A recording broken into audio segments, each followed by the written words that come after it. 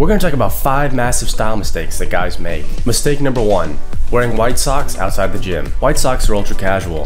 They're going to bring down your style and should only be worn for athletic activities. Mistake number 2, sagging pants. Guys, no one wants to see your underwear, and if the zombies attack, you're not even going to be able to run away. Mistake number 3, pajamas in public. I get it, pajamas are ultra comfortable, but wearing them out in public, it's hard to look sloppier than that. Mistake number 4, wearing an oversized t-shirt. I hate to admit it, but I used to be guilty of this one. Make sure the clothing you buy is the right size for you. A baggy t-shirt does not complement your body, and if you're a skinny guy like I was, it makes you look even smaller. Mistake number 5, oversized logos. Guys, a massive logo showing what brand you're wearing doesn't make you look cool. Unless they're paying you to be a walking billboard, skip the logo.